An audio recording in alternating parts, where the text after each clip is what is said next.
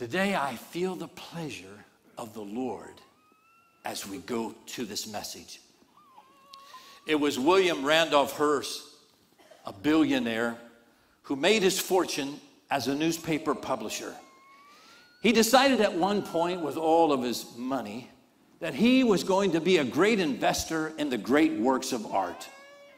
So one day he was reading an art magazine and he read about a valuable piece of art, and he decided that he wanted to buy it.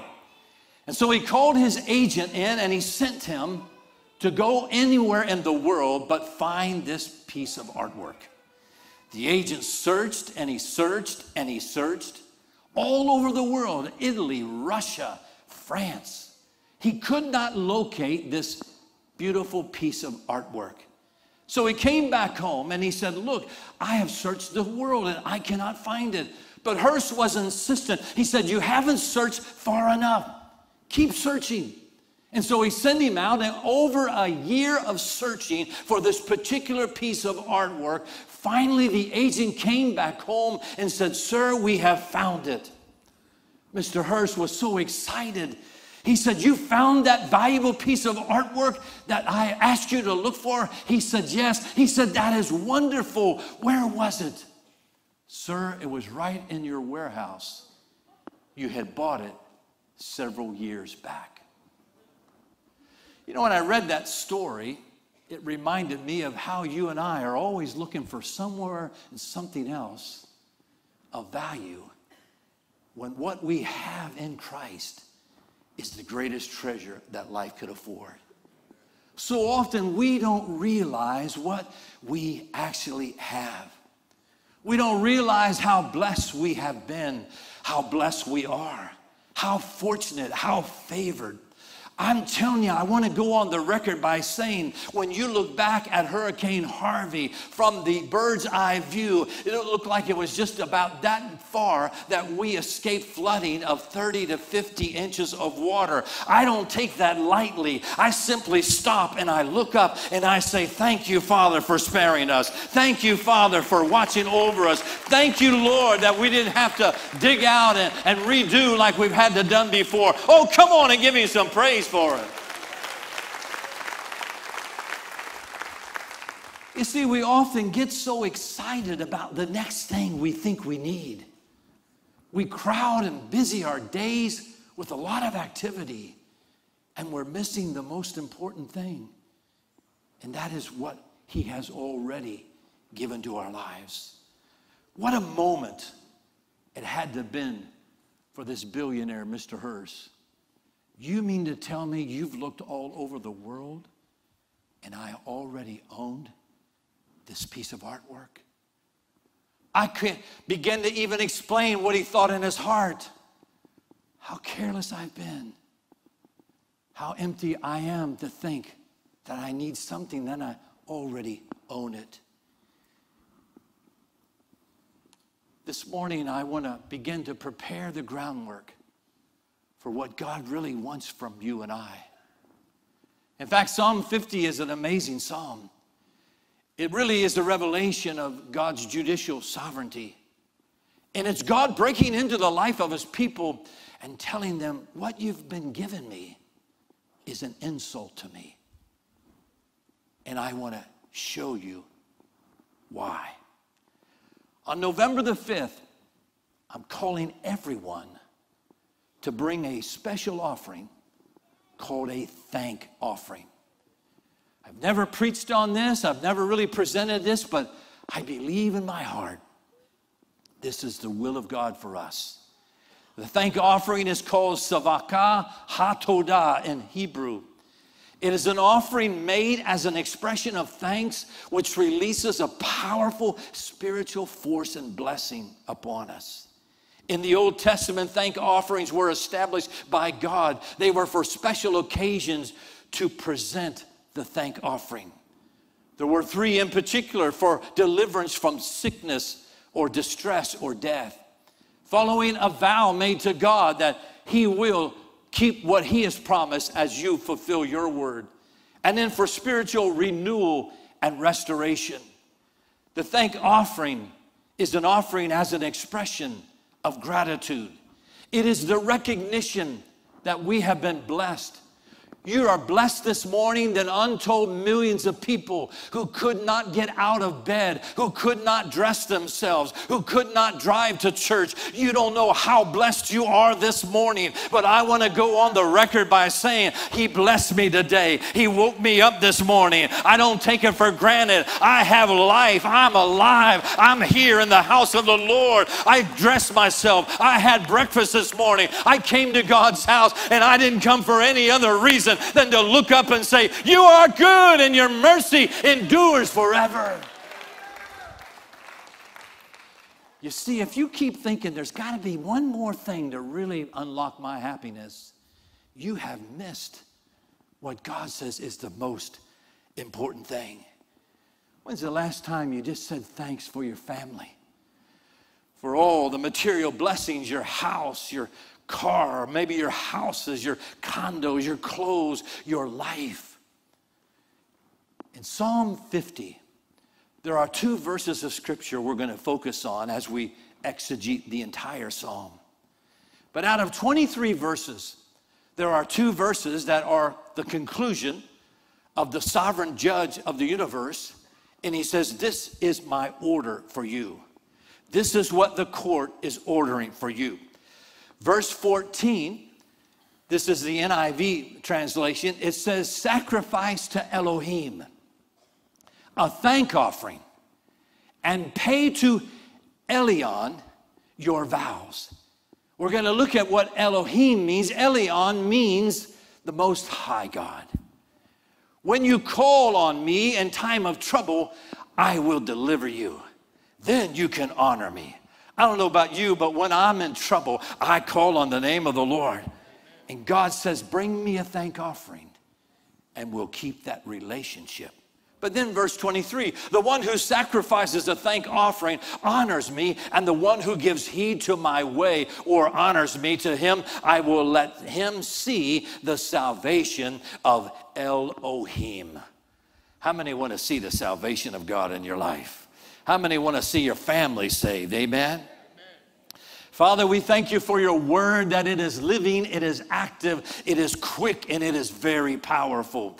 I pray, Lord, that we would encounter you in the midst of your living word this morning. I pray, Father God, that you would make your word come alive in the hearts of your people. I pray, Lord, that your anointing that rests on your word would break yokes, and freedom, newfound freedom, would be released upon your people. I thank you for it all in the wonderful name of Jesus. Everybody said. Amen. Psalm 50, look at verse 1. I mean, it is amazing. It says, the mighty one, God, the Lord, has spoken. I mean, it's like the psalmist, by the way, whose name is Asaph. He was a part of David's choir. It's like he is stacking the names of God. He uses 3 names here right in the first verse. He said, listen, Elohim, and Jehovah, or the I Am, is speaking. Wow. I mean, that's pretty powerful stuff. 3 titles that he gives here. You say, Pastor, why are there so many titles for God and titles for the Lord Jesus? Because how can you express the magnificence, the magnitude, and the power, and the grandeur of an all-knowing, all-powerful, everywhere present God by one name? No, there's many names, because no matter what you call him, he's greater than that name. Come on, somebody, give him praise. The first name, El, simply means God. It's a Semitic term for God. But the second name is Elohim. It is in the plural form, and it's used 2,600 times in the Bible. It is the first name given for God in the Bible, Genesis 1:1. In the beginning, God. That is the word, or the name, Elohim. In the beginning, Elohim created the heavens and the earth. And the revealed name Elohim occurs only in Hebrew. It means the one and the only God of Israel. Though Elohim and the Im is plural in Hebrew, it is singular in its sense. Hear, O Israel, the Lord thy God is one God. Elohim is monotheistic in its connotation, though grammatically it's structured to seem to be polytheistic or many-God-natured. Elohim expresses, however, the plurality of God's majesty, his might, and his power. The radical meaning in the singular is mighty one. And so the psalmist simply says, mighty one. And all English translations call him the mighty one. I mean, the Message translation, Dr. Eugene Peterson says, God, the God of all gods, God now is speaking. Wow. Elohim suggests the fullness of divine personality and the foreshadowing of the doctrine of the Trinity. Let us make man after our own image. It is the name Elohim. Elohim is plural, Father, Son, and Holy Spirit. You are a trichotomy creation by God. You have an eternal spirit. You will never ever cease to not exist. You will either exist in heaven and then live on a new earth in Christ, or you will forever exist and live in a hell of torment that was never created for you to live in. You have an eternal spirit. In that way, you're like God. But secondly, you have a soul. Your soul is your intellect. It is your will. It is your moral conscience. And when the Bible says whatever you got to do not to lose your soul, do it. If it's your eye, pluck it out. If it's your hand, cut it off. Don't ever lose your soul. What does it profit a man if he gain the whole world and lose his soul? What is a soul? I mean, the soul is your power to choose. It's your sovereign will. And when you lose your soul and go to hell, you have no other choice. The time is finished. Your power and ability to choose, you have lost your soul. But then thirdly, we live in a body. We're an eternal spirit. We have a soul, and we live in this physical body. Redemption includes our spirit, our soul, and our body. I know we had the funeral for our loved ones, our dear saints. I know we prayed and we sang, and when we gave each other comfort, we laid them in the casket and they were lowered in the ground. I know their body's there, but they're more alive than they've ever been. They've ascended into heaven, but wait, there's more. He's coming again, and those graves are going to open up, and their bodies are going to be raised and changed in a moment. He's going to redeem our bodies. Why? Because we're like him, spirit, soul, and body. Now, the third name here in verse 1 is the I am name. It's never repeated in the Bible because we don't know how it was to be said. It is simply 4 letters with no vowel pointing. And so whenever you come to this name in the Hebrew Bible, it is simply translated Adonai, which means master or Lord. This name was considered to be too holy to try to write. We don't know if it was Yahweh or Jehovah.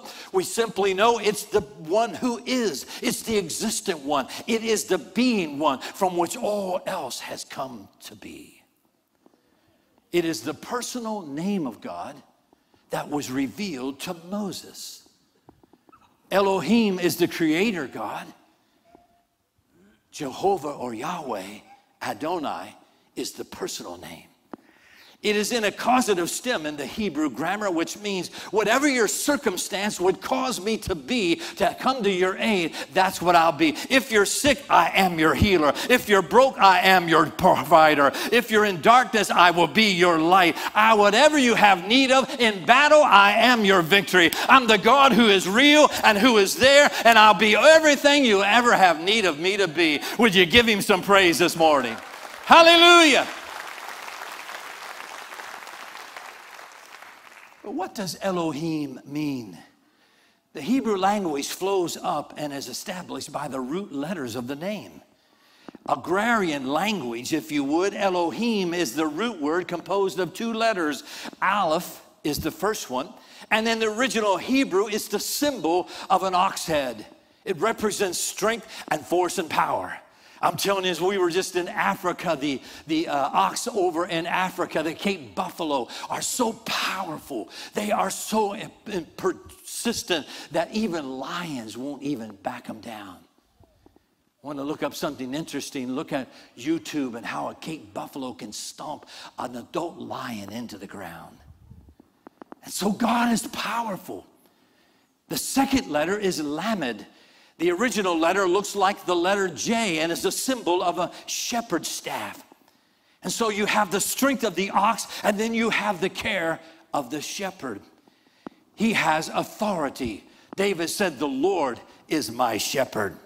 Who? The one who has all authority is my shepherd. So when you put the Alf and the Lamed together, you have the idea of strong authority, or a strong one who has authority to care for his own. Can somebody say amen?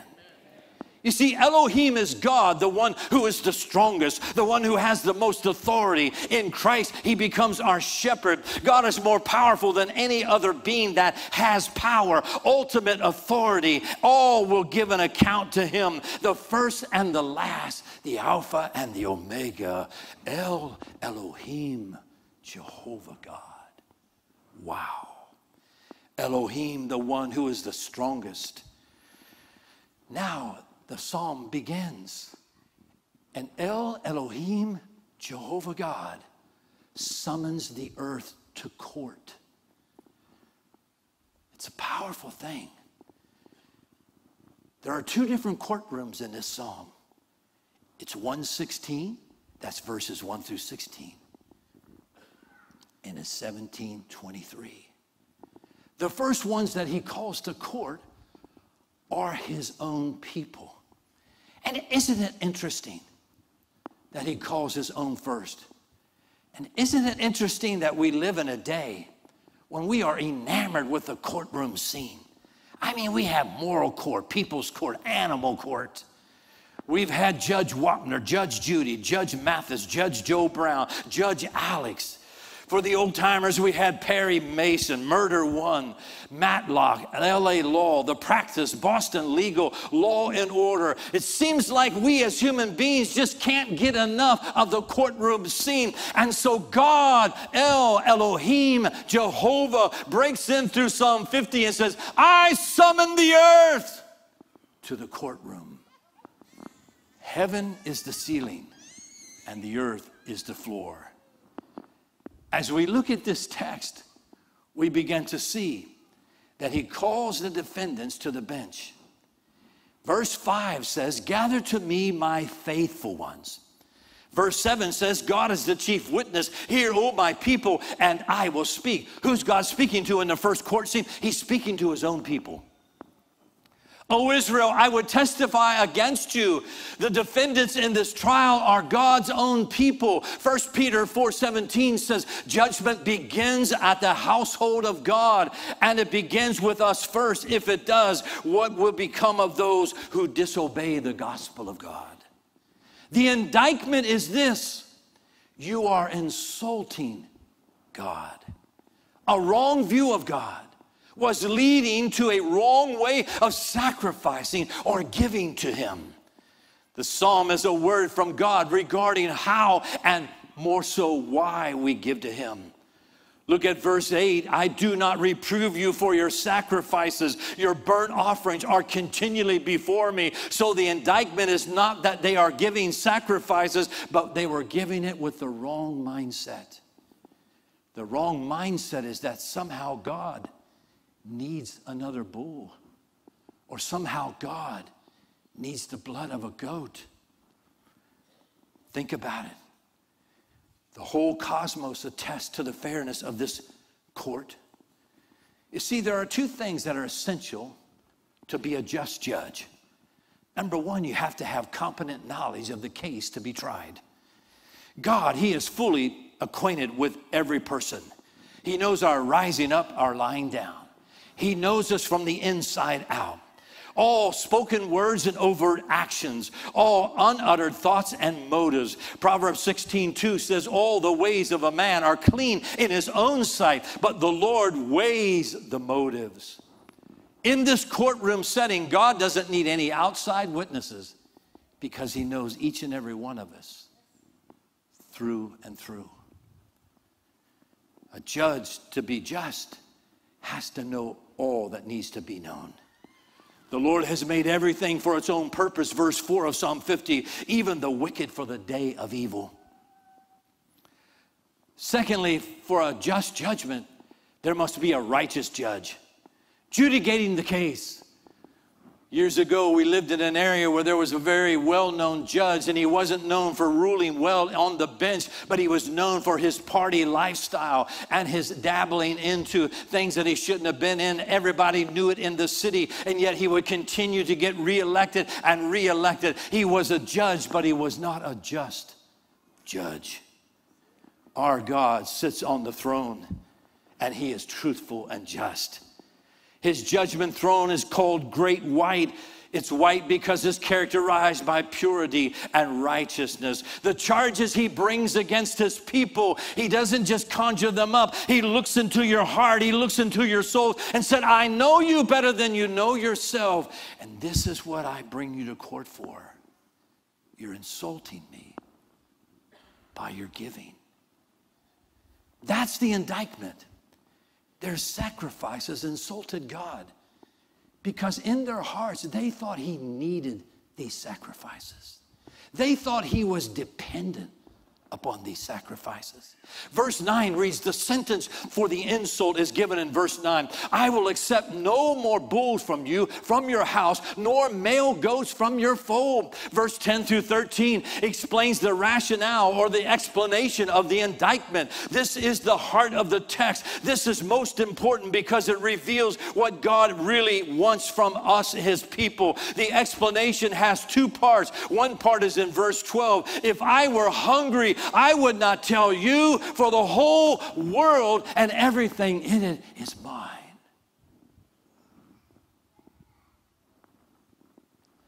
Verse 13, as a matter of fact, I do not get hungry, God says. Do I eat the flesh of bulls or drink the blood of goats? The people had a view that God was somehow dependent on them, that somehow they had the religious notion that their gifts were somehow meeting God's needs and that he would be at a loss without them. Paul said in Acts 17:25, God is not served by human hands as though he needed anything, for he himself gives to all men life, breath, and everything. I want you to take a deep breath with me right now, would you? You ought to, with the next breath, say, thank you, Lord. Because your next breath is a gift from Almighty God. What is God's right to lead my life, Pastor? Well, he fashioned you. He shaped you. You live on his earth. You drink his water. You breathe his air. Sometimes I wonder why any of us are still alive. Come on. Think about it. God is never hungry. He never lacks nothing. God owns everything. The world and all that is in it is mine, he said. The point of the psalm is that there are no exceptions. God owns everything. Strictly speaking, human beings own nothing. What we call ownership is really stewardship. And from the birds of the air to the bugs of the field, from the beasts of the forest to the cattle of the hills, God says everything on earth is mine. And the only way you can approach me that pleases me is simply come and to say, I thank you for my life and I thank you for all you've given to me.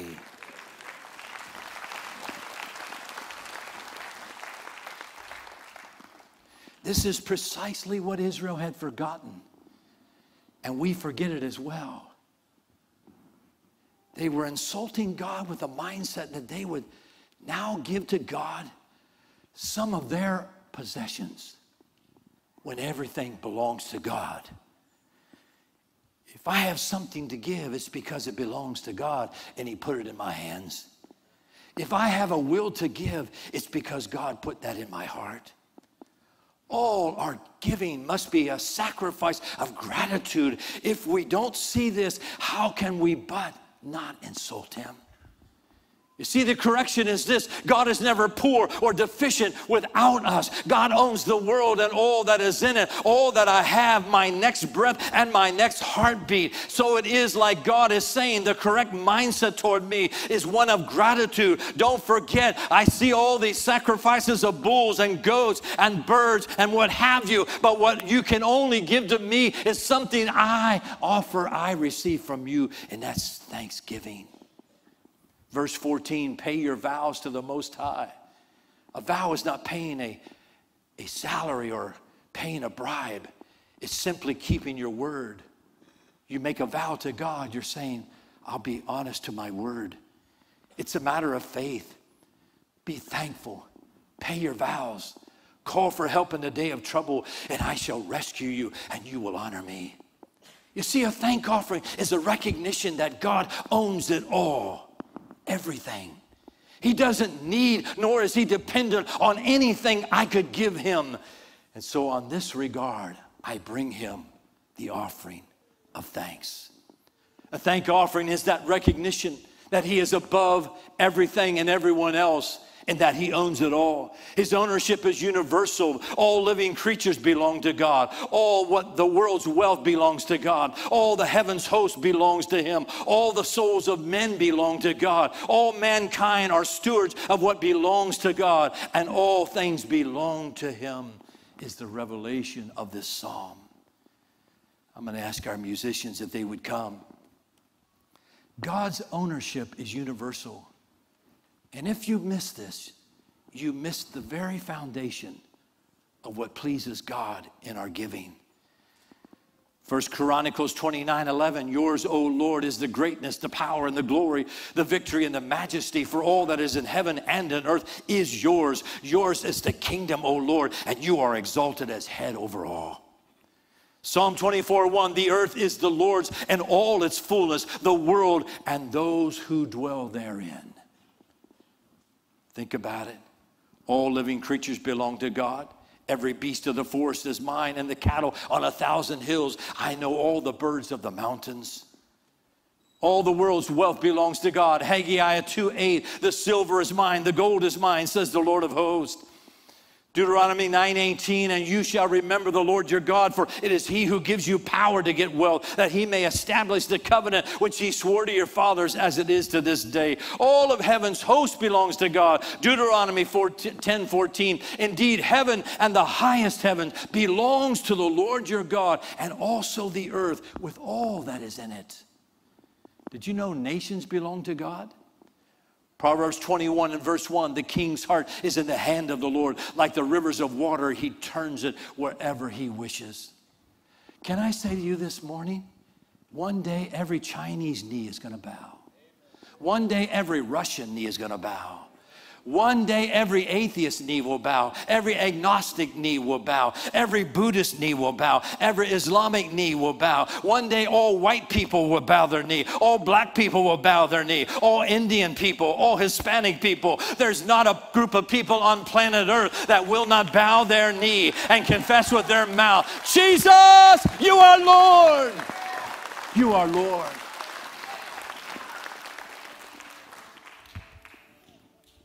Receive this into your spirit. All the souls of men belong to God. Isn't it interesting that even in the 21st century, when there's an aviation disaster, the evening news reports how many souls were on board? An appropriate nomenclature. Ezekiel 18:4, behold, all souls are mine. The soul of the Father, as well as the soul of the Son, it's mine. Not only is God's ownership universal, it's absolute. Psalm 24 reads, the Lord owns the earth and all it contains, the world and all who live in it.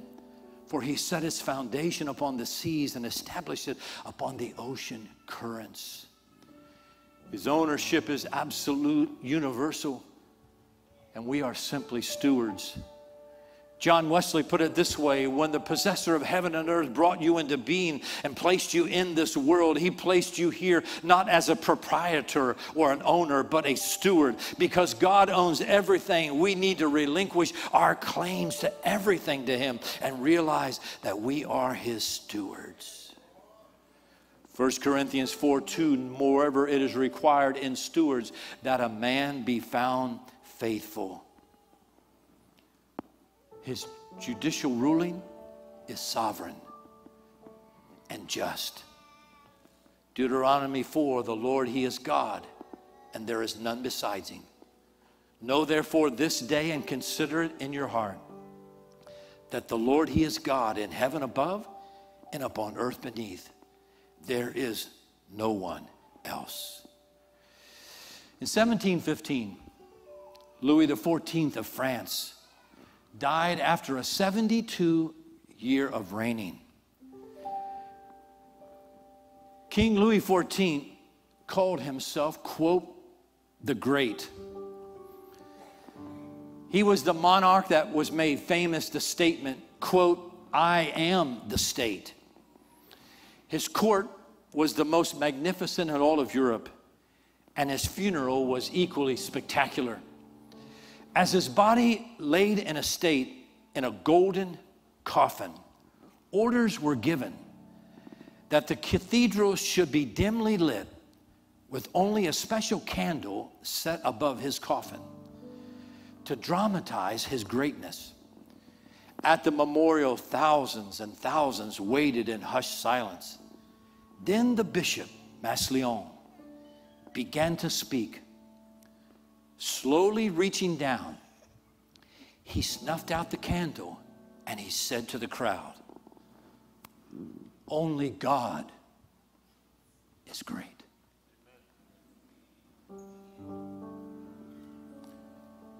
You and I, we've been bought with a price. And the only thing I can ever give God that he really wants. Thank you. Thank you. I don't take my life for granted. I thank you. It's a thank offering. Don't think for a moment you're here today because you've been so wise, so disciplined. You've ate right, you've exercised. You were smarter than others. No, you're only here and alive today because of the grace of Almighty God. What you thought you got out of, God's hand was behind it all and said, oh, I'm going to make a way for you right here. He sustains, the Bible says. Colossians 1:16, for by him all things were created, things in heaven and on earth, visible and invisible, whether thrones or powers or rulers or authorities, all things were created by him and for him. He is before all things, and in him all things hold together. You know, biologists tell us that there is a protein molecule in our bodies called laminin. Laminin is one of the multiplied thousands of protein molecules found in the body, but it is a unique molecule called a cell adhesion molecule. It has the assignment of holding everything together in the body so it doesn't fall apart.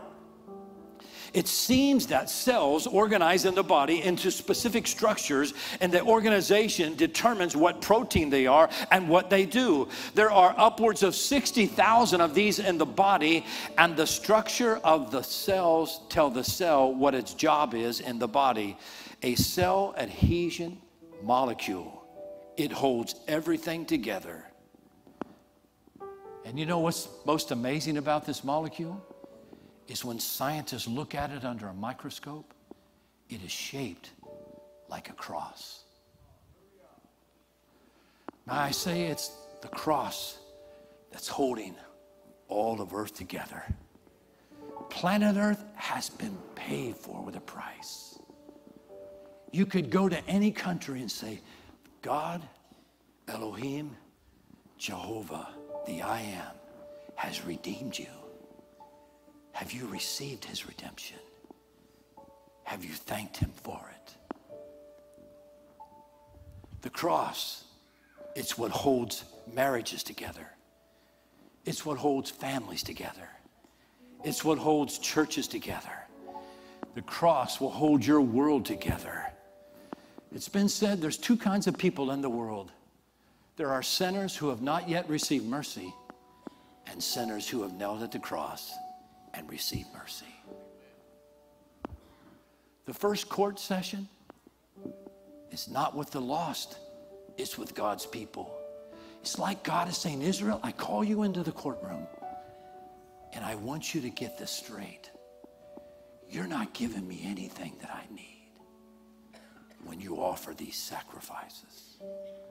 Only what I would receive from you is an offering of thanks, a thank offering.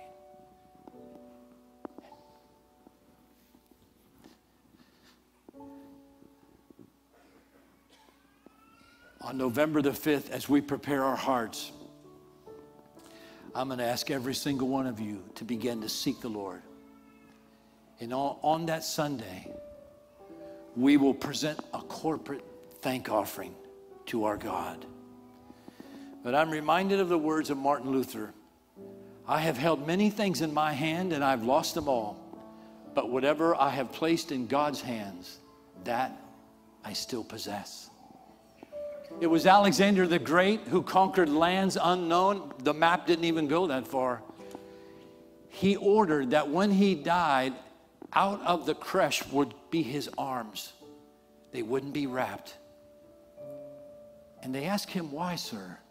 Because I want everyone to know you may have a lot in this world, but you're not taking anything with you outside of this world. If we don't get the foundation of our giving right in the eyes of the judge of all men, we miss it. We think we're giving God something that we worked hard for, we own. No, God owns it all. We simply give him thanks and worship him. Let's all stand together this morning.